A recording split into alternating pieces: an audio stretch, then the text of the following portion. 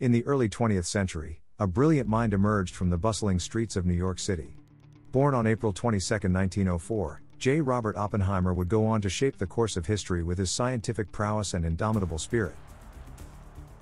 Born to Julius S. Oppenheimer, a wealthy German textile merchant, and Ella Friedman, an artist, Oppenheimer's upbringing was marked by intellectual curiosity and a thirst for knowledge.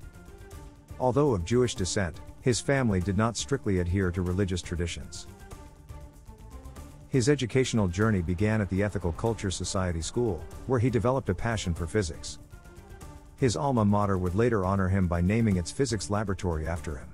In 1922, he entered Harvard University with dreams of becoming a chemist, but soon found his true calling in the world of physics.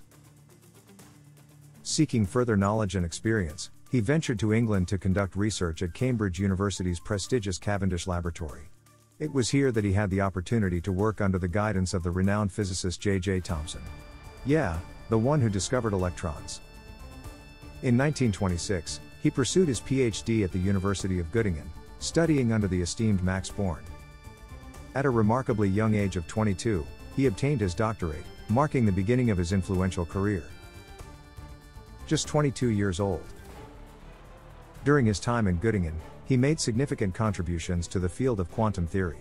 Notably, he published a groundbreaking paper on the Born-Oppenheimer approximation, revolutionizing the mathematical treatment of molecules by separating nuclear and electronic motion. Returning to Harvard and later studying at the California Institute of Technology, he continued his research in mathematical physics. He held an assistant professorship in physics at the University of California, Berkeley, and maintained a joint appointment with the California Institute of Technology. This period marked the establishment of him as the founding father of the American School of Theoretical Physics. His scientific journey encompassed diverse fields, including astrophysics, nuclear physics, spectroscopy, and quantum field theory. His research on cosmic ray showers laid the foundation for our understanding of these phenomena. Additionally, he was the first to propose the existence of black holes, contributing to the advancement of astrophysics. Einstein must be so jealous. With the onset of World War II, Oppenheimer's life took a pivotal turn. Driven by a desire to serve his country, he eagerly joined the efforts to develop an atomic bomb. In June 1942, he was appointed as the scientific director of the Manhattan Project by General Leslie Groves. Under his guidance, the Los Alamos laboratories were constructed, assembling the brightest minds in physics to tackle the complex challenge of creating an atomic bomb.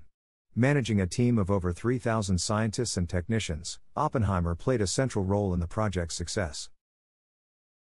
The culmination of their work came on July 16, 1945, with the first nuclear explosion at Alamogordo, New Mexico. Oppenheimer fittingly named this historic event Trinity. The world had witnessed the immense power of the atomic bomb. In the 1965 NBC News documentary titled The Decision to Drop the Bomb, Oppenheimer shared his immediate emotions after the successful test, sparking a continuing debate and controversy. He expressed, "We knew the world would not be the same. Few people laughed. Few people cried. Most people were silent. I remembered the line from the Hindu scripture, the Bhagavad Gita. Vishnu is trying to persuade the prince that he should do his duty, and to impress him, takes on his multi-armed form and says, 'Now I am become death, the destroyer of worlds.' I suppose we all thought that one way or another." The highly anticipated movie, Oppenheimer, to hit theaters on July 21, 2023, is based on his internal conflicts and external endeavors and failures. During promotional interviews for the film, the lead actor, Murphy, shared that he immersed himself in the scripture to prepare for the role. He mentioned, "I did read the Bhagavad Gita during my preparation, and I found it to be an incredibly beautiful and inspiring text. I think it provided solace to Oppenheimer, he needed it." Following the war, Oppenheimer's contributions continued as he was appointed chairman of the General Advisory Committee of the Atomic Energy Commission. However, in the politically charged climate of the 1950s, he faced accusations of communist sympathies and had his security clearance revoked. Undeterred by adversity, he was the director of Princeton's Institute for Advanced Study from 1947 to 1966. He fostered intellectual discourse and research in quantum and relativistic physics during his tenure.